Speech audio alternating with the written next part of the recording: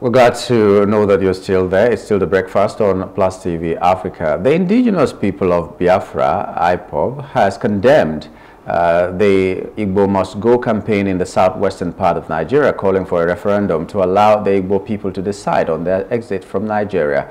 IPOB Director of Media and Publicity, Emma Powerful, accused high-profile individuals in Lagos State and federal government of supporting the campaign. He criticized Lagos State Governor Babajide Sanwo-Olu for allegedly acting hypocritically against the campaign while previously targeting Igbo business and properties. The group emphasizes their readiness to pursue a peaceful exit through a referendum, asserting that a forced exit could result in long-term hostility and stressing the importance of a democratic process to address their concerns. IPOB highlighted ongoing issues of ethnic profiling and violence against the Igbo community, noting that these have historically led to conflicts and are exacerbated by current economic and political instability. IPOB called on the international community, including human rights organizations and global bodies, to recognize the threats faced by Igbo people and support their quest for self-determination, urging the Nigerian government to resolve these issues through peaceful means. Our guest this morning to discuss this with us is Mr. Biodun Sowunmi, a public affairs analyst. Good morning and welcome to the show, sir. Good morning. Good morning, sir. It's been with us, this profiling, whether perceived or real, but it's been with us for a very long time, especially here in Lagos. And we remember the immediate one, apart from this one that just happened now, the very recent one was during the election, where some people were told never to come out to vote because they are from a particular ethnic group. And if they come out, there will be war. If they come out, they will be killed and all that. And then instead of acting on that, even the police came out and said that the person who said it was just joking. And we did see the violence that followed during the election and all that. Now, it has gotten to a point where the Igbos are saying, you know what, because of this, maybe we should just exit Nigeria. What is your take? Well, I think if you look at the IPOB statement, IPOB does not represent Igbo. IPOB is just a group. It's just like having Arewa Consultative Assembly or just my concern is not who spoke, but what the reality on ground is. Yeah. For instance, there's a man who said that Igbo businesses are being targeted and the government is not doing anything about it. Perhaps they should invite IPOB to come from the east to secure these products, you know. And that statement to a lot of people felt like someone who was crying. But till this day, as we're talking, this man is still in jail because they said that was treasonable. He was asking for war and all that. So we're not talking about who said it. We're talking about what the reality on ground is. Whether it is IPOB who said it or not. We all know that is not true.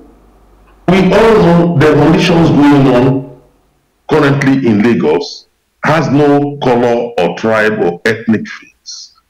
I know people who are complaining about this. Look, my family have a property along the affected by demolition. I'm an Igbo person.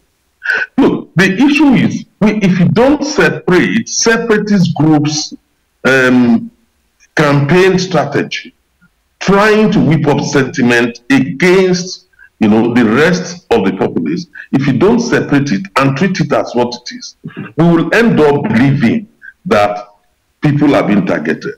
You are bound to have tensions when you have different people living together in any country, no matter what. Currently, there's tension going on in UK, you know, between ethnics, and you can't avoid that. And when you get to a situation where we now begin to forget history, then it becomes worrying.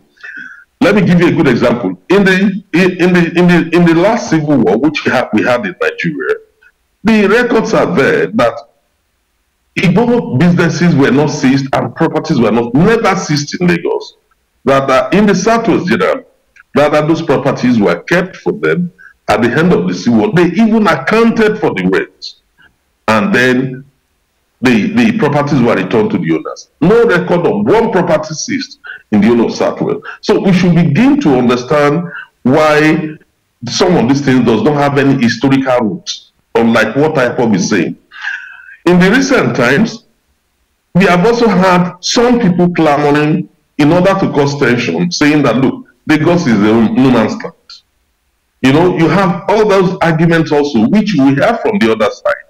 And whereas everybody knows there is no place called no man's land. Everywhere has an indigenous population, which we must respect. The conflict going on in UK currently is between the indigenous British people and, you know, the migrants ethnic into that country, caused by an unfortunate incident of somebody stabbing an indigenous person. So this kind of tension is not unique, but we should avoid playing the game and falling into the hands, you know, of a separatist group, particularly group who have adopted violence as a means of propagating their viewpoint. There is nothing wrong, absolutely, with tensions. We have to douse those tensions. We have to address the concerns, you know, of whoever is raising. I mean, I am not oblivious of the fact that the Oba of Lagos made a statement in the past, which many people found objectionable. It does not mean that the Oba of Lagos fought for the whole of the Southwest. And also, the allegation being made is that our concern is not what is the historical thing. It is the fact that politically this has been used as a tool, and now the response of the government towards this is what we are concerned about. Because you talked about the Oba. He didn't make the statement on an ordinary day. It was during an election that he made that statement, and it was left to slide. Okay, in the previous election, these statements were made, and the police, like I said that it was a joke. Now, there is a slogan that has been going on, Igbo must go. Even the governor has come out to address that these people will face the music if they are caught doing this thing, which means there's a truism that that statement has been made. So I'm trying to look at the response of government, the response of those in authority to this kind of separatist agenda. Are you comfortable with it or not? It's not that whether it has happened or not, it has happened. But the way it is being responded to, is it the correct way, or there's a better way to do that? Because we can't have that. You're only listening to one side of it. If you listen to some Yoruba extremists, they will tell you, Uwayawu, in the leader said Yorubas are rascals. They will tell you, they said Lagos is a no man's land, that they're depriving them of their space. All these are being sponsored by estimates. You have estimates on both sides. And what we need to do is not to fall into that script and be careful about playing their agenda. This agenda is being dictated not, you know, by the majority of the people. I don't believe that the majority of the Igbo people would actually want to exit Nigeria or exit Southwest. And I don't believe that the majority of the Southwesterners, that is the Yoruba people, you know, really, you know, would want Igbo to leave. Why would you want Igbo to leave? I don't really think so. But the agenda is being set by some other people. Both sides, you hear one complaint or the other. And I'm saying that it's not unusual to have that. Even at times you have this tension between the Fulanis and other ethnic groups in Nigeria. Everything is Fulani or is Hausa Fulani. Even Hausa are now beginning to say, look, we are not Fulani, we are Hausa.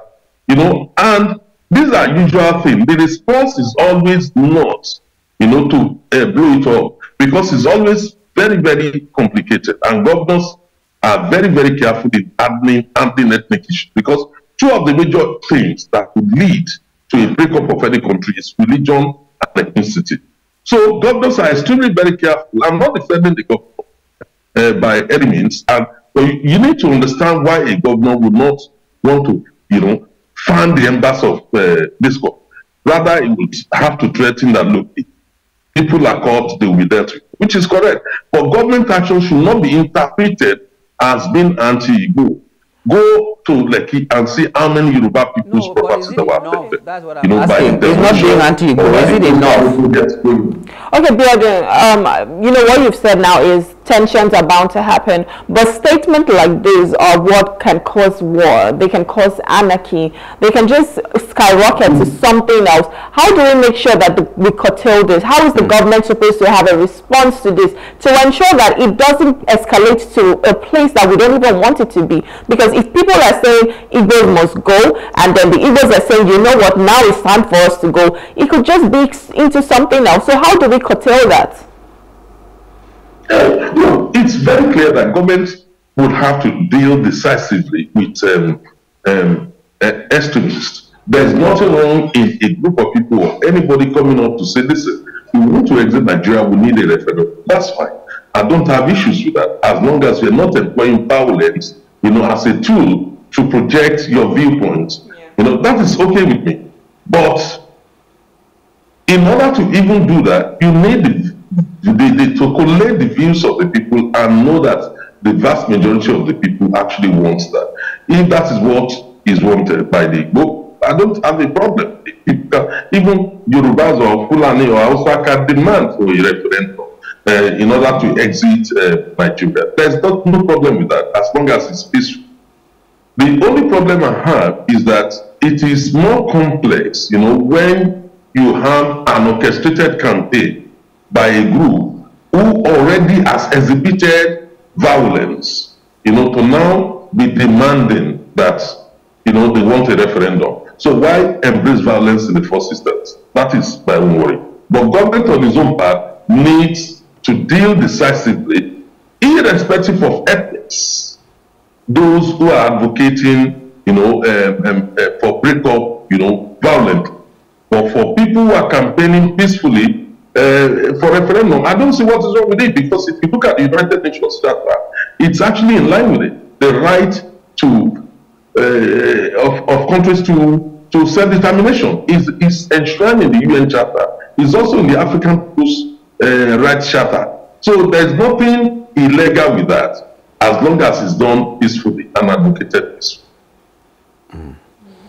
Okay, I was just asking what else should the government do, because everybody was afraid when it started during the election that it might be something that will continue if it is not nipped in the bud, and this has happened again. So I'm just asking whether the response of government is enough, or if it is not enough, what else can they do to make sure this never surfaces again? You brought the historical aspect where the assets of the Igbo people were kept for them, and I've seen a lot of those stories, and it's a very good thing. And now this thing has just come up because of politics and all that. But it seems as if the response of government is not enough. What else can they do? That's my question.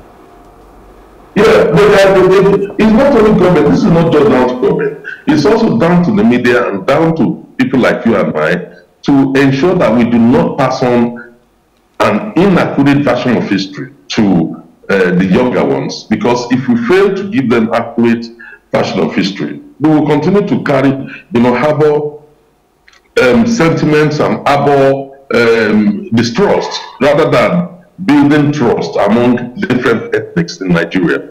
A government on its own cannot do it, because politics by its nature is very divisive and very partisan. So therefore, when it comes to elections, you will always have politicians exploiting this thing.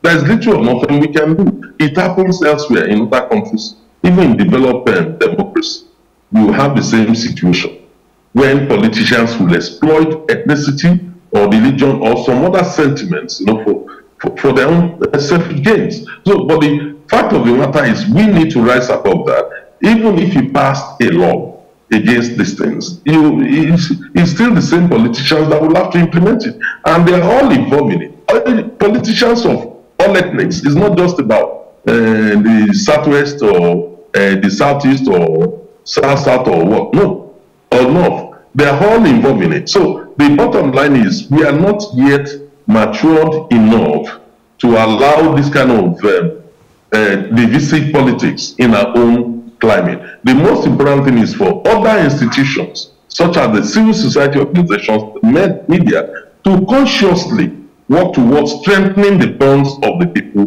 by narrating the positive side. These politicians, when they want to do business together, they don't see who is southwest, who is northwest, who is south-south. They cooperate, they own businesses together. But it's when it comes to political power, that is when you see all these things being played off. So therefore, I think the onus also lies on us, the civil society groups, responsible individuals, the media, to help the process of building trust within our own country, so that we do not fall a victim of the politicians' antics. And I think that is very, very important. We cannot just leave it to the government alone. We also have a responsibility in that aspect. Okay. Well, every relationship needs symbiotic. It should be symbiotic. Yeah, you know, you do this, I do that, and all of us should put our hands together to make sure we stay united. It's a good way to end it. Thank you so much, Mr. Sowunmi, for your analysis and coming on the show too. Thank you so much. Thank you. Thank you.